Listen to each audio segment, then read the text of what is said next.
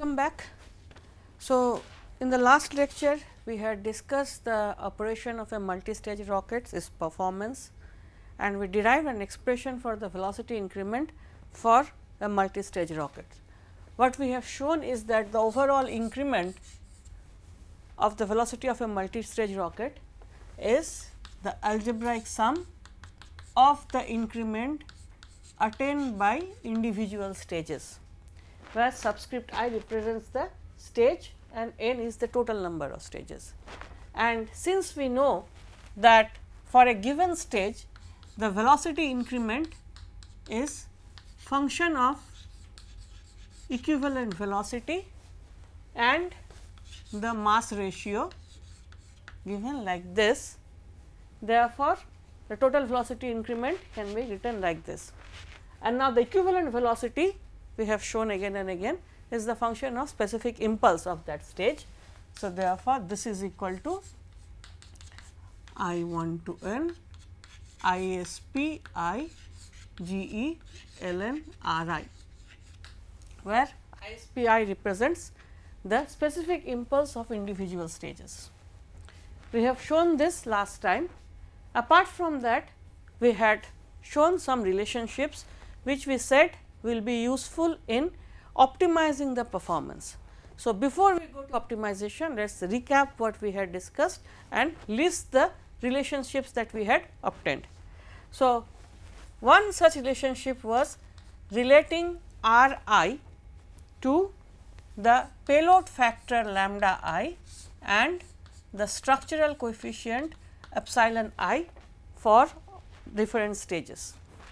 We had shown this before, where lambda I for a multi-stage rocket is the payload for ith stage, which is equal to the initial mass for the I plus 1th stage divided by all the mass of the ith stage except the payload.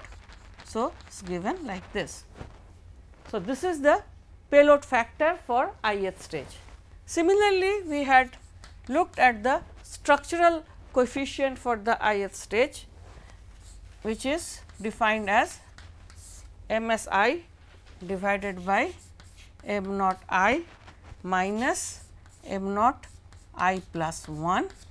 So, this is the structural mass of the ith stage, the initial mass of the ith stage minus the payload for the ith stage. So, this is the structural coefficient. We had also defined the payload mass fraction for ith stage as MLI divided by m naught I, where MLI is the payload mass for the ith stage and m naught I is the total mass for the initial mass for the ith stage. So, once again, since this is the initial mass for the I plus 1th stage, we can write this as m naught I plus 1 by m naught I. Okay. So, we had defined these parameters and we had proved that R I is equal to 1 upon L I 1 minus epsilon I plus epsilon I. Okay. So, these are the things that we had discussed in the last class. Now, let us continue from here. What we want to do today is optimization of multi-stage rocket. So, today's topic is multi-stage optimization.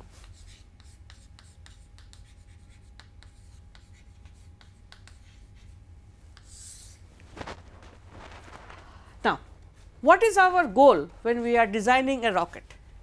The goal is to get to the most economical design which attains a given mission. So, first of all, to attain a given mission is the most important thing.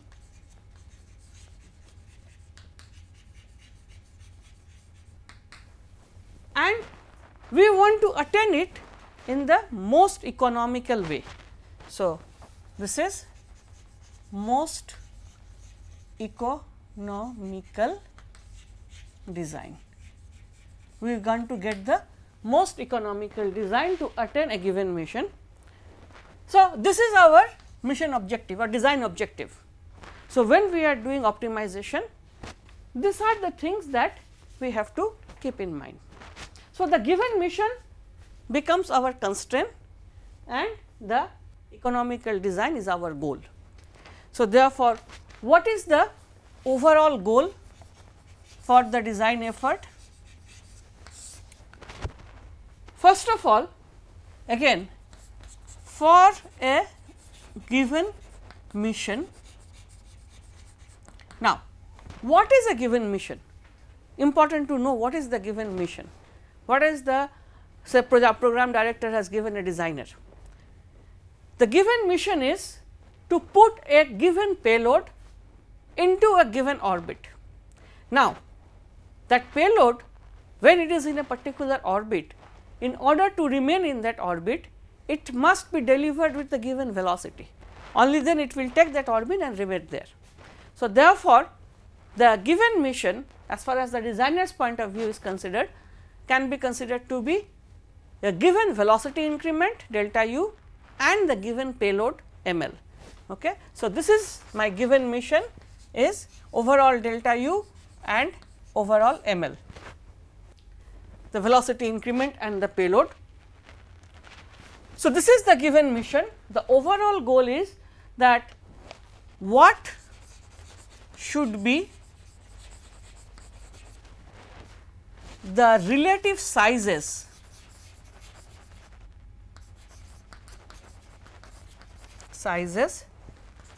of the stages in order to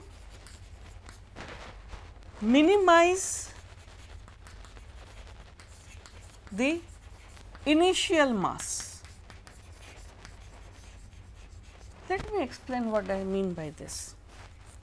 This is the design objective. We have to attain this mission. We have to get a certain delta v and certain payload we have to deliver, but we want to do it in such a manner that our initial mass is minimum. If we have to carry the initial mass, the lowest initial mass, therefore, if I look at the mass ratio, overall mass ratio or this factor r is going to be higher, right. So, therefore, we get higher delta v, or if I reduce this, it is more economical operation. Okay. So, therefore, if I can reduce the initial mass, we can now reduction in initial mass keeping the payload constant means either we reduce the structural mass or the propellant mass. If we are reducing the structural mass, we have to carry less.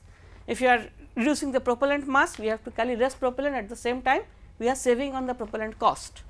So, both of them taken together essentially improves the rather economy of the operation. Now, how do we attain that without compromising on this? That is the crux of this optimization of design. We do not want to compromise on this, but we want to have the minimum initial mass. We can attain that by distributing these masses, relative sizes of different stages. We can distribute the structural mass and the propellant mass in such a way among different stages that the final overall mass of the rocket is minimum. So, that is the design objective.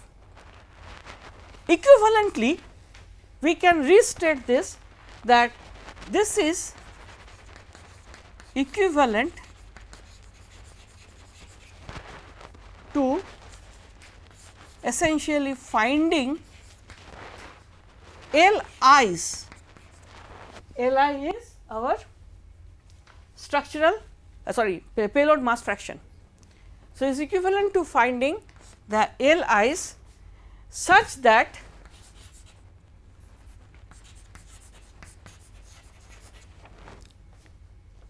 delta u is maximum for a given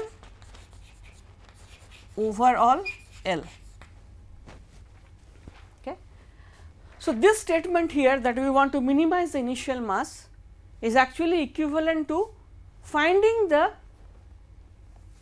payload mass fraction for different stages, the optimum payload mass fraction for different stages such that the velocity increment is maximum for the given overall payload ratio. So, essentially here what we are saying is that we keep this constant and ml is constant, we can reduce m naught, so that we get the best possible performance. Here what we are saying that this is equivalent to saying that we have the given ml, we have the given initial mass m naught, what will be the distribution that will give us the maximum delta u. Now, I am claiming that these two are equivalent statement. Let us now see whether it is truly correct or not. Are these two equivalent statement? For that, what I am going to do is I will take an example. So, to show this equivalent of statement, let me consider a two stage rocket. Okay. I am considering a two stage rocket. Now, for this rocket, since it is a two stage rocket, the overall payload mass fraction is given as the product of the payload mass fraction for the first and second stage. This we have proved in the last lecture. Now, for this rocket, let us say what we do is, let us say for a given value of L1, what we do is we consider a value of L, different values of L. So, let us say we consider L equal to C1 or L equal to C2, L equal to C3, etc. So, let us say for a given value of L, for example, let us consider L equal to C1, there is a constant value of L. Okay. So, overall mass fraction is constant. What we do is we vary L1 and then estimate the correspondent delta u and plot it. So, we see that the variation will look something like this. This is for L equal to C1. Let us now increase L, say C1 is less than C2 is less than C3. So, now we increase L and again repeat the same thing, that is we vary L1 and estimate L2 for this given L and plot the variation in delta u. So, this will be like this and like this. This is L equal to C2, L equal to C3. Okay. Now, this is our increasing L. Okay. Let us see now on this curve. What is happening? First of all, let us look at the variation of, for a given L1, let us say, let us look at the variation of L. What we are seeing here is that as we are increasing L, delta u is decreasing. Okay. So, as L increases, delta u decreases. This is seen for all the values of L. Now, how we are increasing L? How do we increase L? If you have to keep our the final payload mass ml to be given, we do not want to change this. Then the only way we can increase L is by reducing m naught, right. So, here what we are seeing is that if we have to increase L, if we increase L, delta u decreases, or in other words, if m naught is increased, keeping ml constant, delta u decreases. Coming to this, then this statement, here we want to keep this constant, we want to minimize the initial mass delta u, m naught, therefore, delta u will decrease. Now, the question is, but we want to keep this same. How can we do that? By we are decreasing it, at the same time we want to keep this same. Now, that is possible if we work along a horizontal line like this, right. If I work here, let us along this horizontal line, at this point this is L equal to C1, right. From here and to, if I come to this line, I have reduced L, increased L, which means I have reduced m naught, initial mass I have reduced, but I have kept the same delta u, right. So, if I come from here to let us say this point, I have achieved this. See, attaining that delta u was my goal, ml was given to me, which I have to keep constant. So, I have achieved this statement by moving like this. Okay. Now, this is one of the conditions of the first statement that we have looked at. Now, this value here then, which we are getting here, is now if I look at this point is optimum L1 for given delta u, right. Now, if I look at this delta u value and compare it with L1, what we see is that if let us say if you are on this curve, this value of delta u L1 is here, but as I go up there is one point here at which L1 there is a value of L1 for which delta u is maximum, right. If I increase L1 beyond that, delta u starts to drop. Similarly, for this L up to this point, if I increase L1, delta u increases, it reaches this maximum, then delta u starts to drop. Same here. So, therefore, if I look at this point, then for this value of delta u, this is the optimum delta L1, right. So, for any value of, now instead of plotting like this, if I take any value of delta u, for that value of delta u, there is a value of L1 which will is the optimum, okay, for a given value of delta u, and therefore, this is the value we are trying to find.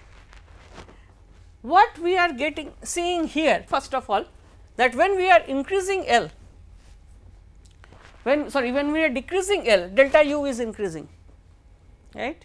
When we are increasing L, delta u is increasing, when we are decreasing L, delta u is increasing, and that increase is that because how do we increase L? By reducing, just a second, from here to here L is decreasing, yeah.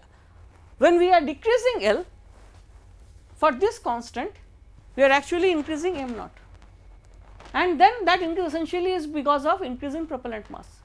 So, we are having more propellant here. So, if you are burning more propellant, we get higher velocity, right. So, therefore, this is obvious that increasing the propellant mass will give us higher velocity. On the other hand, decreasing L will reduce to reduction in will lead to reduction in propellant mass, therefore, delta u will decrease. So, now from this curve we see that there is a point here, this point here corresponds to both this statement, right. First, since we are moving horizontally here, it satisfies the first statement.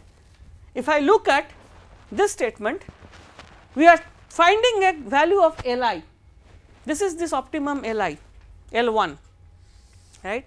Now, from this plot, if I can get L1 and my L is fixed here, L is equal to C2, therefore, L2 is equal, so L1 is obtained from here, L is equal to C2 according to this curve. So, therefore, L2 is equal to L by L1, which is equal to C2 by L1. So, L2 is already fixed once we have chosen this point, right. So, therefore, what we see is that this point here also corresponds to a distribution of Li, that is L1 and L2, such that delta u is maximum at this point for this given value of L. So, therefore, this discussion shows that both these statements are equivalent, and that is what we want to use, because minimizing initial mass essentially is something that is difficult to work with, because then our expression for velocity increment, it includes initial mass, because that becomes more complex, whereas the expression for delta u is pretty straightforward, right. So, if we say that our objective function is maximizing delta u, it is a straightforward approach. So, therefore, we will look at this statement, that we will find out different distribution for which delta u is maximum. Okay. So, this discussion is for a 2-stage rocket. If we generalize it for n stage, then we will have an n minus 1 dimensional plot. This is a 1 dimensional plot. If we increase it to n stages, there will be n minus 1 dimensional plot. Similar plot can be obtained. Now, with this discussion where we have shown that the multi-stage optimization essentially leads to fulfilling this requirement. Our objective function then is maximizing delta u, and the constraints are either this or the overall, because ML is known. So, having the overall payload fraction. Okay. These are the constraints. So, we have now defined the problem. Let us look at the mathematical way to optimize this problem. For that, we will consider some specific cases. So, first and foremost, let me consider a case where we have say n stages with certain conditions. So, first let us look at case 1. In case 1, what we will say is that, let us say all the stages, all n stages have same equivalent velocity, which essentially means that u equivalent I is equal to u equivalent, and we know that equivalent velocity essentially is ISP, which implies that ISP for all the stages are same, specific impulse for all the stages are same. So, for this then, and we will have another condition that we have same structural coefficient for all the stages, which essentially means that epsilon I is equal to epsilon. All the stages have same structural coefficient. Then we want to get the distribution of Li or lambda I, which will give us the maximum delta u. Okay. So, for this delta u I, which is the velocity increment for ith stage, is equal to u equivalent ln 1 plus lambda I upon lambda I plus epsilon, right. This is something that we have shown before. Now, if that is the case, then for the n stages, for the all the stages, the velocity increment, total velocity increment is delta u, which is equal to sigma I equal to 1 to n u equivalent ln 1 plus lambda I upon lambda I plus epsilon, right.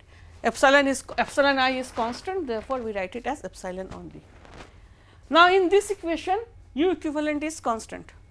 So, we can take it out of the summation sign and then take it to the left hand side.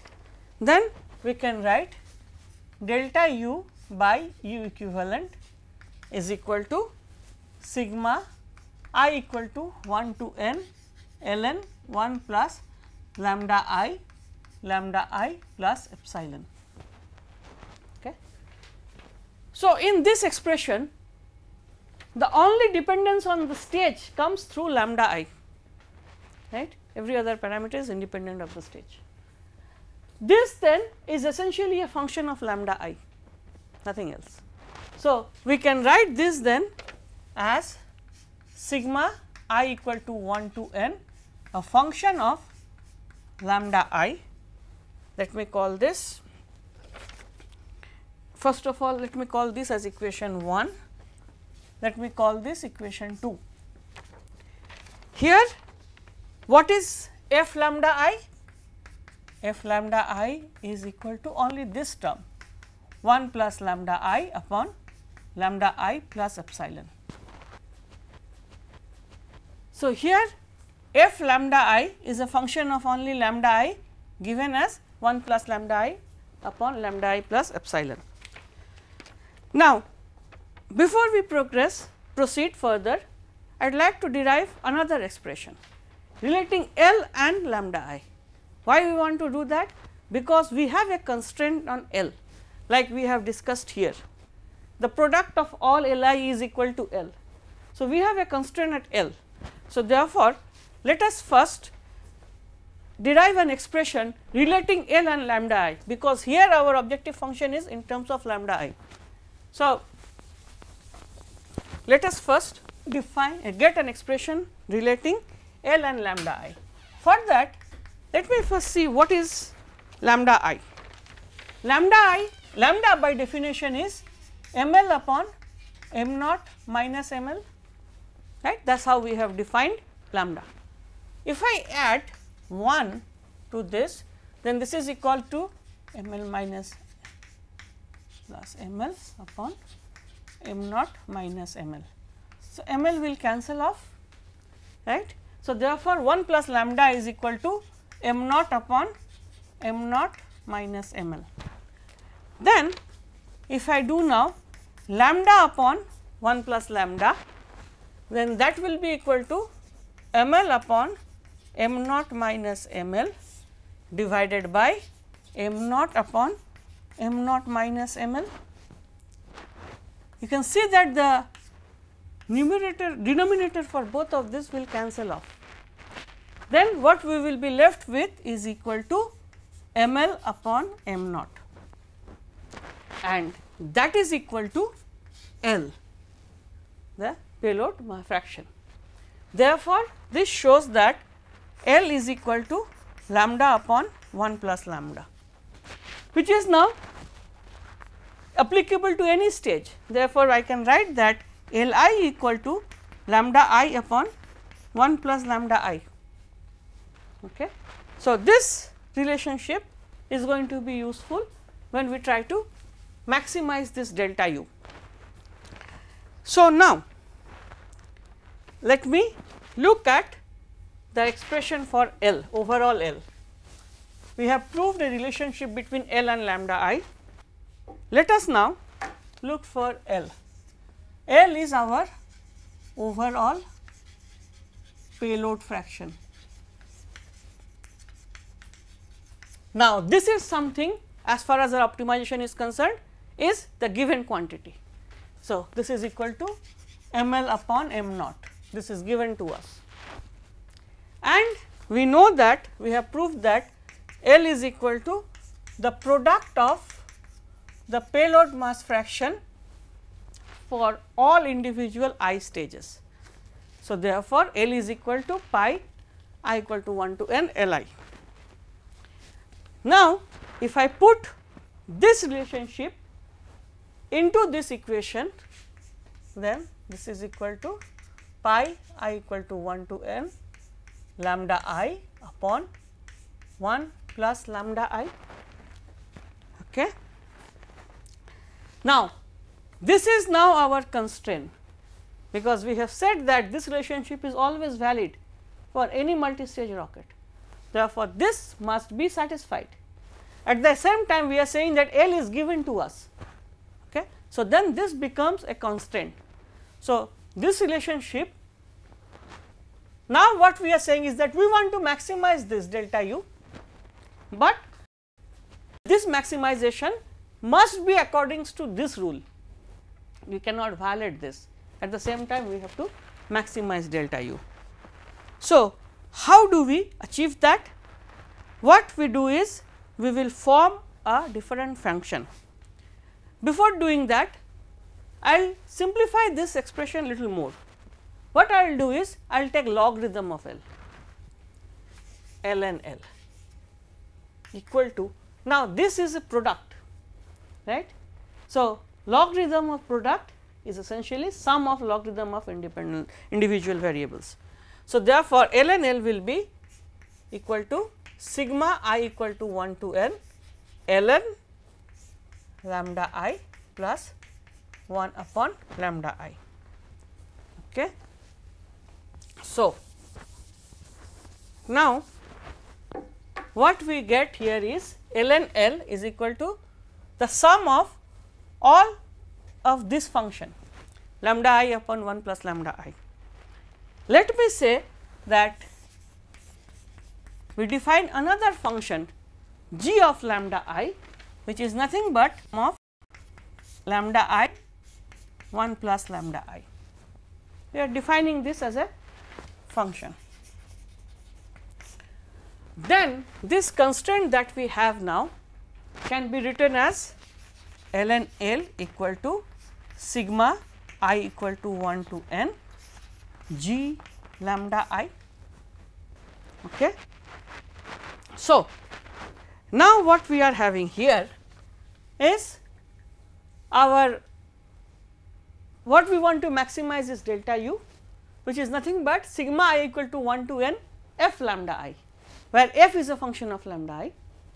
Here this is our constraint, that ln L equal to I equal to 1 to m g lambda I, where g is again a function of only lambda I.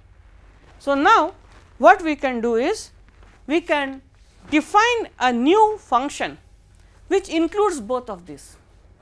Okay. So, we will define this, because essentially what we want to do is we are trying to maximize this.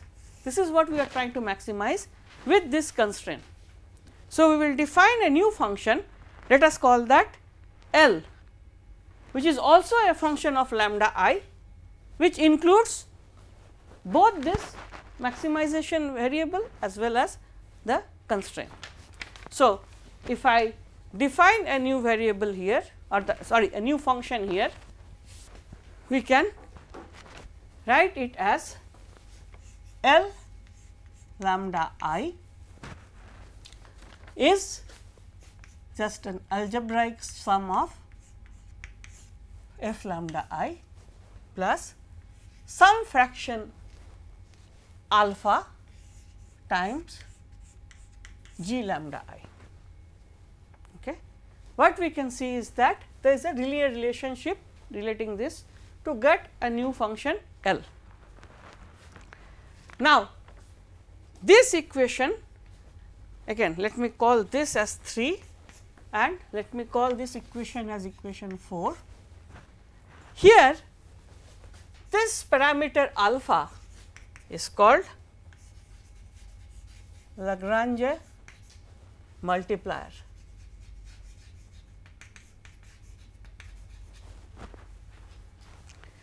This is an undetermined constant.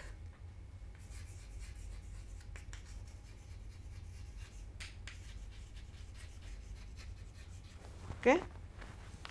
This is an undetermined constant, Lagrange's multiplier. Now, when we combine all this, we get this equation, as we see that is a function of only lambda I. There is a function L lambda I, which is the sum of f lambda I plus alpha g lambda I. So, alpha is a variable or a parameter which will actually dictate what is going to be the maximum value for this, rather what will be the maximum combination will be dictated by alpha. So, we can maximize this equation, and once we maximize this, we will find a relationship between alpha and lambda I, right. So, then for a given value of lambda I, we get the alpha. Okay. So, that is how once we get the alpha, we had the corresponding best possible combination of lambda I. That is what is the optimization all about. So, essentially now this becomes our objective function L lambda I, which we want to maximize. So, for a maximum, what we do is we will differential L with respect to lambda I, right. Now, as we can see that is a linear function, this and this are adding together, so linear operators. Therefore, dl d lambda I is nothing but df d lambda I plus alpha dg d lambda I, right. So, in order to maximize, then what we do is we differentiate this expression with respect to lambda I and then we equate it to 0, that gives us the maximum. Okay. So, now what we have is essentially df d lambda I plus alpha dg d lambda I equal to 0, where our f is given by this and our g is given by this. Okay. So, now let us look at the first term here, df d lambda I. This is equal to nothing but d d lambda I of this term 1 plus lambda I upon lambda I plus epsilon, right. So, now we can differentiate this with respect to lambda I, this will be equal to 1 upon 1 plus lambda I minus 1 upon epsilon plus lambda I. Okay. So, if I differentiate this, this is what I am going to get. Okay. So, now the first term here is taken care of. Let us look at the second term. The second term here is this g lambda I multiplied with an alpha.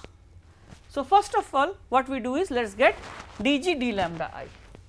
So, in this expression let me first write g lambda I, then we will do dg d lambda I. So, g lambda I is equal to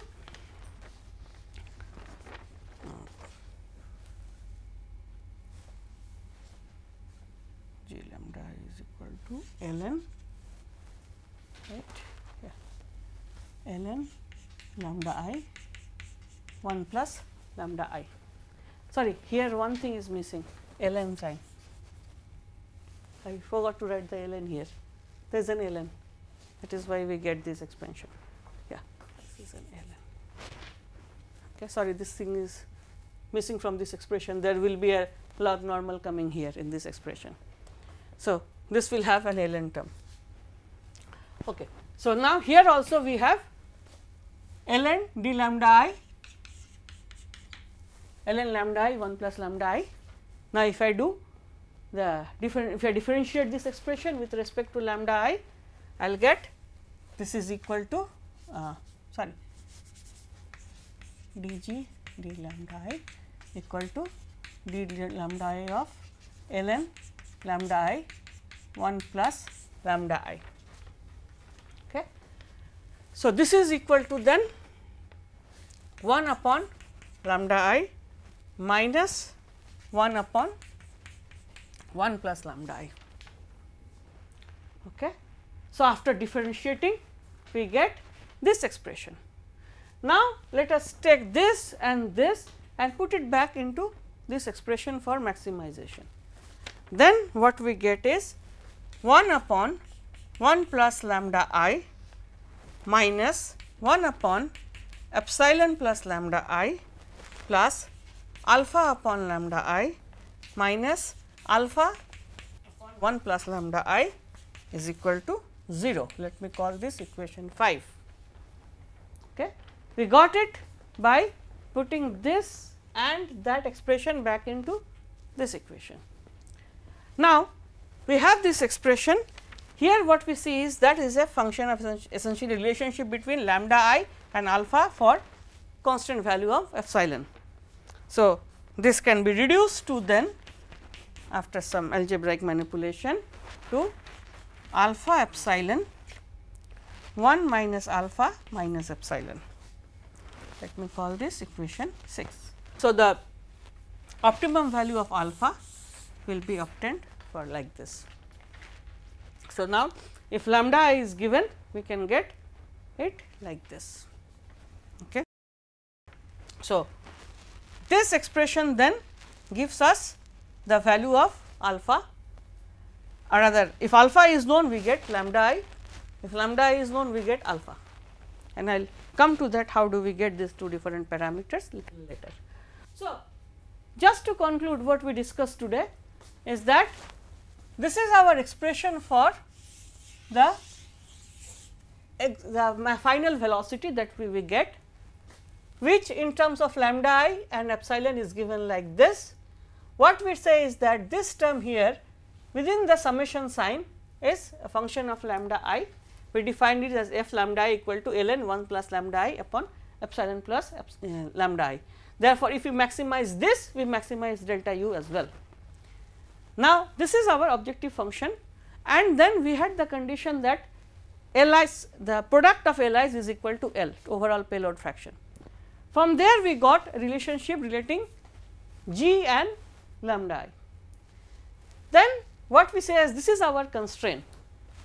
So, the objective function and the constraint together multiplied by a Lagrange multiplier gives us a new objective function which we want to maximize.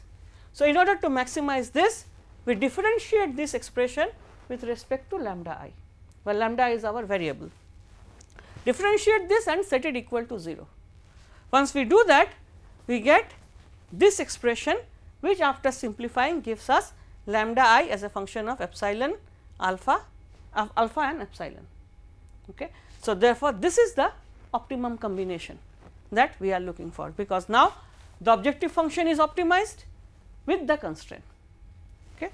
So, this gives us, this is the method for optimization, and here what we have considered is a specific case where equivalent velocity was constant for all the stages. That means, we have the same specific impulse for all the stages, and the structural coefficient was considered to be same for all the stages. So, under this assumptions, this is the optimization. Okay. So, let us stop this lecture right now. In the next lecture, we will continue from here and we will discuss little more on the multi-stage optimization. We will look at some other cases as well. Thank you.